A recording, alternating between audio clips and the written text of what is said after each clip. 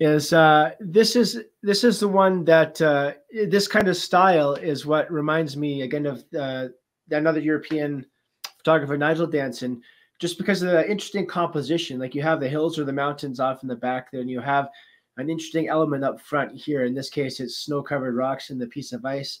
And yeah, I'd love to hear about this. Okay, so this one was shot in the Rockies, and I was with a friend, and we were driving around, and we noticed that there was some really nice light in the sky. And so we were like, ooh, look at the light. What are we going to shoot? What do we want to put in front of that? And we had no idea. So we headed to this area because we know that quite often the snow stays on the trees in this spot. It doesn't tend to come off. I think maybe there's less wind, or there's something about this particular area where the snow stays on the trees.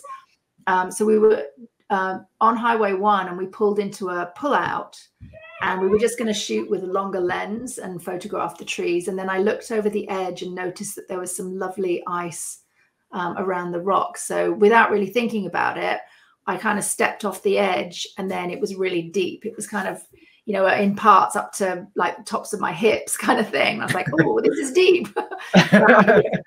So focused on, you know, the light was nice and I wanted to get down to those rocks. So I went down there and just got in the water and shot that again with tripod low, focus stack, just to make sure the foreground ice was sharp as well as the background, and then just had to think about how I was going to get out of there once I was done. I was just like, get down there, get in there. Get the shot and consequences later, whatever. That's right, yeah. My friend didn't come down, actually. She stayed up the top. She had to pull me up the last little bit to get out of there. But yeah, Highway 1 is running just to the top, just, you know, just above that snow on the right-hand side. It's right there. So it's just off the highway. You were in, you said it was like waist deep. When you go into the water, because I've seen some of your other images too, where you're in the water with your tripod and everything. Are you using like hip waders, or do you just lots of changes of clothes?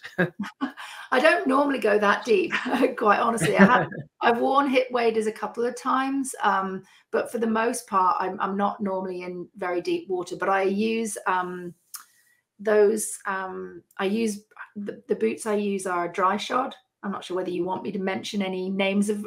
Yeah, go for it. Yeah, whatever's going to be helpful to the audience for sure. Yeah. So dry shod, because they're really warm, but they're also waterproof up to the, you know, they come up to the knee. So they act like snow boots, but they're, you know, better than snow boots for me in that I can actually be warm, but then also step into a lake or something and have dry feet. So yeah, they're really good for that. I really like them. And on this image as well, you do a lot of running water shots that look like a daytime long exposure. So what are you using? What kind of filters you're using for that? And the kind of how do you operate? How do you achieve your long exposures here with the running water to get that all smoothed out? Yeah, so sometimes because the ISO will go lower than 100 on like my Z7 and Z6 II, I can go down to, I think it's equivalent to like ISO 31 or something.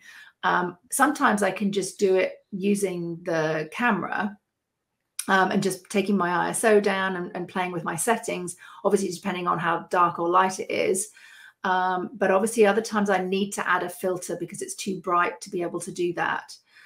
So I'm using case filters, which I really like because they're super easy to use. They're magnetic, so I can literally just slap them on the front really quickly if I come across something that I want to shoot. Probably my go-to filter is my 6-stop. That's the one that I started with. If I was only going to have one, I'd probably have a 6-stop. And then since having that one, I've added a 3-stop and a 10-stop that I like to use for, different weather conditions. Sometimes at sunset, for example, a 3-stop as the light's beginning to drop will just slow down the shutter speed just enough and not too much. So, at different times I'll use different neutral density filters.